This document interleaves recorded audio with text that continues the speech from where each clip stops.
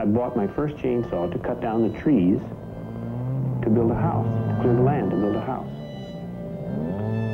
But sometimes I would come upon portions of trees that were just so beautiful that I couldn't cut them, that I couldn't make firewood from them.